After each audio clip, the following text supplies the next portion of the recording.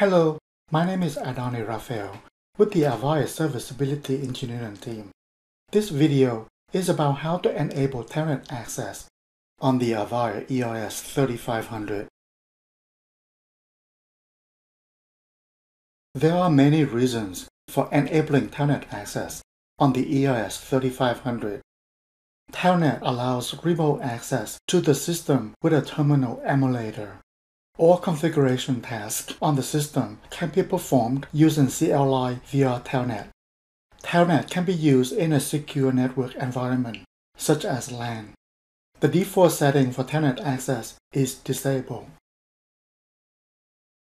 We'll go through these steps to enable Tenant access on the ERS3500.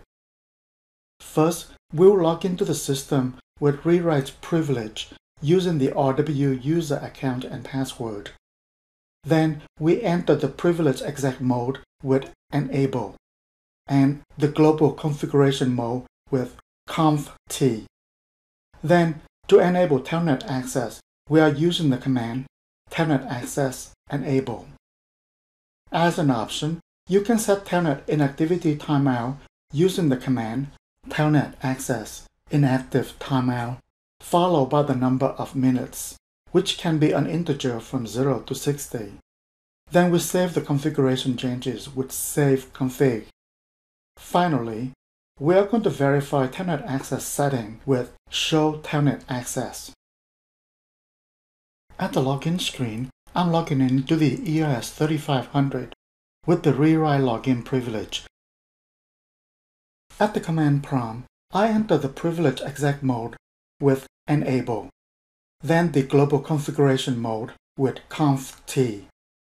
Then I enable Telnet access using command Telnet access enable.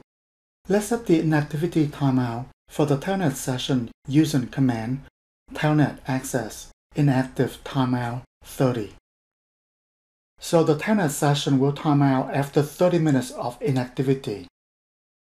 Then we save the configuration changes with save config.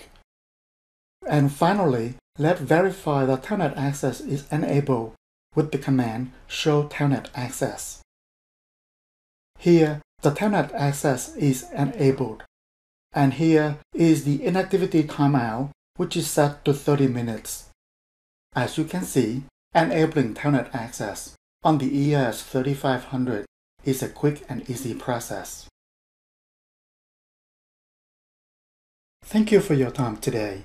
We welcome comments, questions, and feedback at mentor@avaya.com or on Twitter @AvayaMentor.